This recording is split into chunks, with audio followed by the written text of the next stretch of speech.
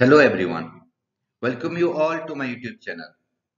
As you know, my channel is for ICSE physics, and here you are getting different concept of physics related to high school level of ICSE.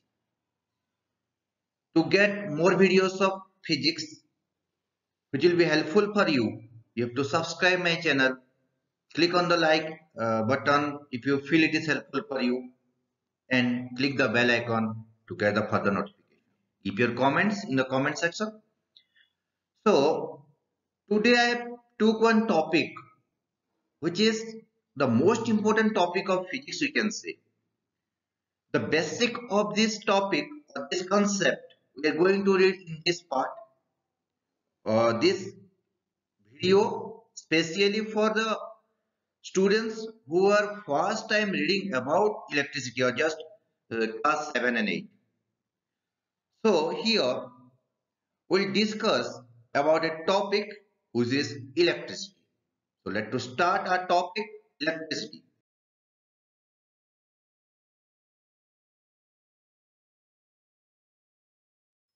The most important energy in modern world is electric energy. Electric energy is that energy that we are using in 24 hours. Electric energy can change to any form of energy. Electric energy is changing into sound energy in loudspeaker. Electric energy changing into heat energy in electric iron. Electric energy changing to wind energy in case of fan, whereas electric energy is changing to light energy in case of bulb. Electric energy or electricity is the most important part of our life in modern world. So electric energy we are going to read here, or about electricity we are going to read in this part. The basic of electricity or electric energy is the charge. First thing to know what is this charge actually mean.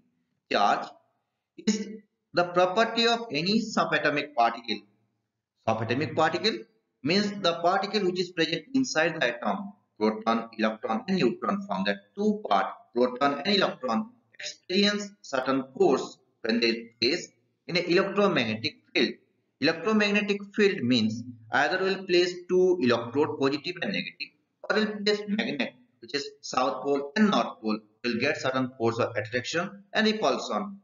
So that subatomic particle property or that subatomic particles are called electric charge.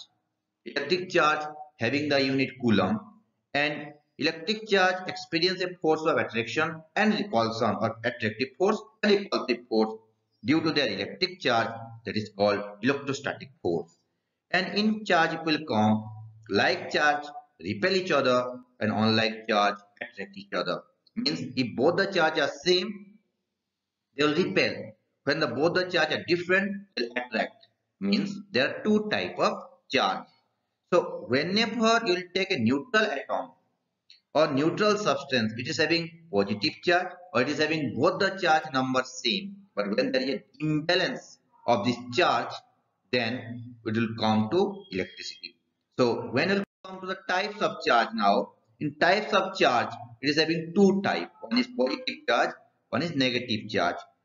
Means positive charge always move towards negative electrode and negative charge always move towards the positive electrode because of the force of attraction, and positive and negative repel each other due to the force of repulsion. That is electrostatic force. Whenever these charge particles, when two substances will rub with each other, one will get the positive charge and other will get the negative charge. But when it come to the element which lose the electron, positive charge, which gain the electron, negative charge. Whenever this charge will able to flow with the help of a conducting wires, that is called current electricity. But whenever the charge is stationary, the charge is rest, charge is not able to flow, that's what you can say the static electricity. So two type of electricity will get. One case charge will flow, that is current electricity. When charge is not able to flow, only will experience the charge, that's what you can say the static electricity. So in my video, I am going to discuss about current electricity where the charge is low. So when we come to the current term, what is this current term? Most of the time we have observed or we have experienced the electric shock. Where this shock will get this current, actually whenever charge will flow with the help of a connecting wire from one part to another, the number of charge flowing per second per unit time It's called the current. So current is the rate of flow of charge having the symbol Q and time having the symbol T. So we'll get a current I equal to Q by T. This is the mathematical expression for current. I equal to Q by T. And this current having the SI unit ampere, which is coulomb per second or ampere. Coulomb SI unit of charge, time having the SI unit second. So coulomb per second or ampere is the SI unit for current. It will come to 1 ampere. 1 ampere is equal to 1 coulomb by 1 second, and by using this relation we can define the 1 ampere of current. So 1 ampere of current can be defined as the amount of current flowing when 1 coulomb of charge flowing through a conductor for 1 second. The amount of current flowing through it is called 1 ampere. So 1 ampere is the current when 1 coulomb of charge flows through the conductor in 1 second, and this one measured by one device in electric circuit, that is ammeter. What is the electric circuit? I use one term here, circuit. Circuit is a closed path through which current will flow from the source to the appliance. Source, depending upon the source, again this current divided into two parts. One is called DC, one is called AC. Alternating current and direct current. Direct current will get from inverter or batteries, and alternating current will get from the main supply. Alternating current time voltage increase or decrease, but in case of direct current there is no alternation of voltage, or here voltage always remain constant. So this current flows from one part to another, or one terminal to another, or one body to another due to two reasons. One is called potential difference, second is called resistance. So let's go discuss about these two terms, potential difference and resistance.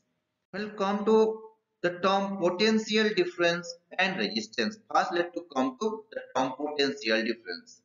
Whenever charge particle move from one part to another, they will do certain amount of work. So this work done by the charge is called potential. So here the term is potential difference. If the charge is coming from source or infinite point, or from a given point, or from a larger distance to first point, it will do certain amount of work. When the charge will come from the same source to second point, it will do another amount of charge. So the difference of charge between these 2 points is called potential difference. So the potential difference between any 2 points is the work done of charge between these 2 points. So whenever you'll get any battery, it is written 1.2 volt, 2.5 volt, 220 volt, 25 volt, 13 volt, that 13V, 1.2 V, that is volt. So that is the potential difference of, or the voltage of that particular battery or cell. So cell is, or what you can say, the cell or battery which convert chemical energy to electrical energy. So this one having the mathematical expression work done by charge. So B potential difference equal to W by Q, but W is the work done, Q is the charge. And when we come to a unit of potential difference, from the name of Alessandro Volta, this unit of potential difference is volt, and 1 volt will get 1 joule by 1 coulomb, because joule is the SI unit of work done, coulomb is the SI unit of charge. So 1 joule by 1 coulomb will get 1 volt, and we can define potential difference is said to be 1 volt when 1 joule of work is done to bring 1 coulomb of charge from infinite point or from the source to that point. Means when 1 coulomb of charge is moving from one part to another by doing a work of 1 joule, the potential difference is said to be 1 volt. Here, potential difference can be measured by an instrument called voltmeter. In case of current, we got ammeter. In case of potential difference is voltmeter. One more factor which is responsible for flow of current, that is called resistance. What we can say the resistance? Whenever charge will flow from one part to another, the obstruction they will get, the disturbance they will get, that is resistance. So resistance is the obstruction of power to the flow of current or the disturbance given to the flow of current, that is resistance. Means if disturbance is more, less current will flow. If obstruction is more, less current will flow. So that one we can say that with the increase in resistance, current decrease. If obstruction is more, less current flows. If obstruction less, more current will flow. This resistance having the SI unit ohm. This ohm came from the scientist named George Simon Ohm, and it will take the relationship between potential difference, resistance, and current. Current, potential difference, and resistance. This one given by George Simon Ohm in his law called Ohm's law. In that relation, we'll get R equal to V by I. So resistance equal to potential difference by current. So this is three term we got. One is current, one is potential difference, and one is resistance. It will come to the relationship between all this quantity what we read here, and we'll get here the relationship between them. Relationship term when it is used, so we'll take mathematical formula for first one, current. I equal to Q by T. If I equal to Q by T, that means Q equal to IT. Second, V equal to W by Q. That means W equal to V into Q. And now only we got that Q equal to IT. Means if Q equal to IT, then we'll get the in place of Q equal substitute the value IT, then we'll get W equal to VIT. This formula is used to find the work done of charge or amount of energy used. Another one we got V by I equal to R from the Ohm's law. So if we'll take V, then I into R, or for I, V by R. And this is the relationship between all this quantity what we read now. So this one about the fundamental concept of what is charge, what is current, what is potential difference, and resistance. But whenever this current with the help of connecting wire will come to our home, or that is called household circuit, how it will come? So let's come to that part, supply of current. We'll come to the topic supply of current to our home. In that, first one, current produced in a power generating station, that may be from water energy in hydel power station, from heat energy thermal power station, from wind energy in the windmill, in nuclear energy nuclear power plants, or from solar power plants. So when that uh, energy is generated, electric energy generated with the help of another device, in that it is called transformer. Transformer work. You might have seen a transformer, but it is 11,000 volt danger. So this transformer may work to increase or decrease the voltage. So whenever you will see the transformer which is nearby to you, it is written danger 11,000 volt with red color. 11th, from that 11,000 volt, we are getting 220 volt to our home. Means domestic use or domestic supply time, we are getting 220 volt.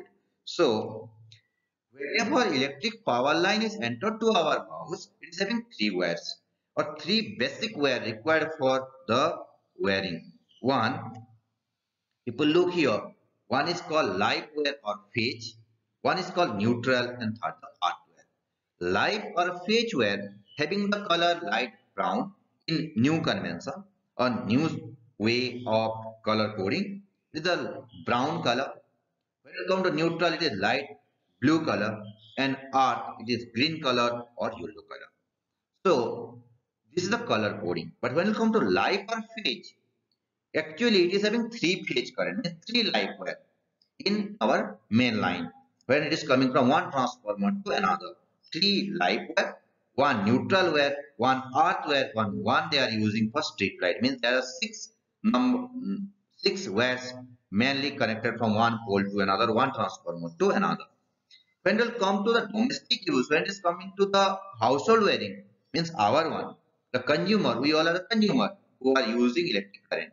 We will get three wire. One, live wire is the actual flow of current, actual path of flow of current. What you will charge and you will get shock, which is in 220 volt, or we can say higher potential. Second is the neutral wire, which is used mainly to close the circuit, or you can say the return path of current, and it is give a closed path to the current to flow from one part to another, from the switch to the bulb we can say, or from the main switch to other part we can say. And hardware. Hardware actually used to shape our appliance, all the appliance used in a domestic circuit in our home. This R2 is used to protect us from two electrical damage. One is called overloading, one is called short circuit. Overloading means how much it is having the safe limit, from that more current will come, that is called overloading. When it comes to short circuit, this live and neutral handle they will touch to each other. That is what we will get the short circuit. To protect our appliance from these two, hardware is used. So this one is phase or live wire, one is the neutral wire, one is the arc wire. So in our home, whenever this supply of current will get, how much amount of energy we have used during a period of time, that can be measured by electric meter. This electric meter is used because of which we are paying electric bill after the end of 1 month, or sometime up quarterly also 3 months. And after this meter, it is connected to another switch that is called main switch. So first let to come to the electric meter. This electric meter main work to calculate the amount of energy consumed by the consumer or used by the consumer for a fixed interval of time. That may be of 1 month, 2 months, or 3 months, or 1 year. So in that, because this all units, because electric bill we are getting in terms of unit, per unit, they are having certain cost. So this meter also called kilowatt hour meter. The kilowatt hour. Here people look KWH meter, kilowatt hour meter.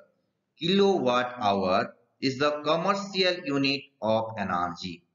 Means kilowatt is the unit of power, hour is the time, unit of time. So if we will check the relationship between commercial unit of energy, which is kilowatt hour, and SI unit of energy, which is joule, then we'll get here the relation. 1 kilowatt hour means 1 kilowatt into 1 hour. Kilo is a prefix used for 1000. So 1000 watt into 1 hour equal to 3600 second. So 3600 into 1000 will get 36 with 50 watt second, which is joule. Or if we simplify this, we'll get 1 kilowatt hour equal to 3.6 into 10 to the power 6 joule. But how this electric meter is used, how we are giving the how we are paying the bill at the end of 1 month. At the first of the month, when the person will take the reading, that is called initial reading. Let it be in the January month, the person or who is appointed by electric department to take the reading from different consumer is got the information that is 1000 kWh. In the month of January, or 1st of January, got 1000 kWh. Next month, again when will come in February 1, got the reading 1500 kWh. At 1st of January, 1000 kWh. 1st of February, 1500 kWh. So here we got two reading. One is called final reading. It is 1500 kWh, and one is initial reading 1000 kWh. So difference is 500 kWh, and 1 kWh is equal to 1 unit. So we have to pay the bill for this 500 unit. Per unit they are having certain rate. So accordingly we have to pay the electric bill. So this is about the topic that what is current, what is charge, and how we can measure the amount of energy consumed. In my next video, I'll discuss about the different components used in a electric circuit, or which is used in a domestic circuit, like switch, fuse, MCB, and main switch. So for this, you have to like my video, you have to subscribe my channel. If you have not subscribed till now, please subscribe soon to get some exciting videos of physics. Thank you.